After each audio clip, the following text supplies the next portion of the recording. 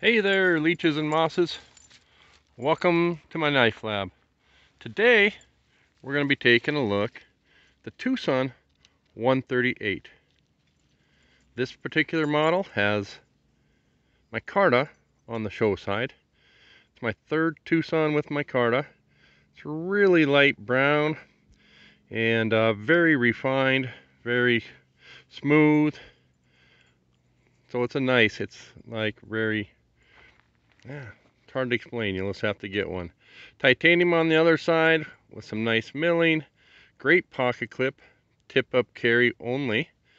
We got the pivot collar, hardened steel lock bar liner, and two lanyard holes. Do have a back spacer.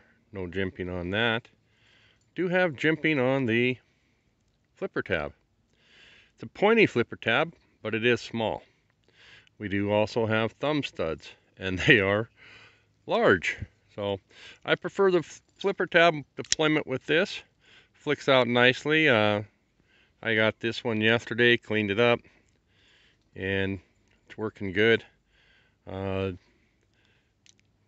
thumb stud deployment for me, a little bit difficult, despite the size of those. Kind of hard to get behind them because of where they sit when it comes down here. You know, there's no room between the scale and the thumb stud. I'm not a flipper tab or finger flicker. I've seen it done, and people love to do it with this one. Blade stop pin in there, T8 hardware. This is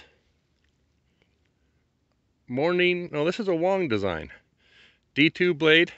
I know they make a M390 with titanium handle all the way around. There's your billboarding. Definitely, I'm going to call this a Warncliffe, kind of a modified sheep foot kind of a thing. When you compare this to the other knife I have, the CKRT Pillar, this thing is miles above that.